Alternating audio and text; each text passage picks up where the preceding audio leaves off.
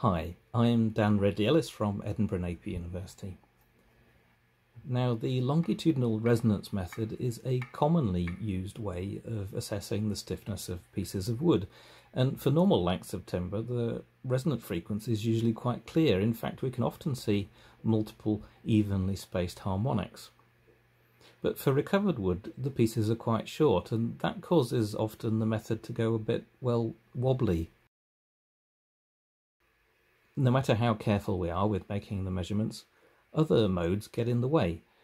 Flexural modes about the major and minor axis and the torsional twisting mode can obscure the longitudinal frequency, and sometimes the longitudinal mode is quite hard to excite at all.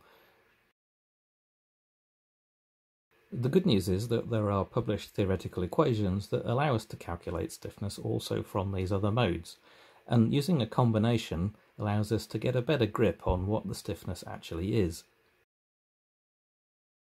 The key thing though is to make sure that you're using the right equations. Because of the relatively low shear modulus of wood, the equations for isotropic materials don't work well, especially for the flexural mode about the major axis and for the higher order modes.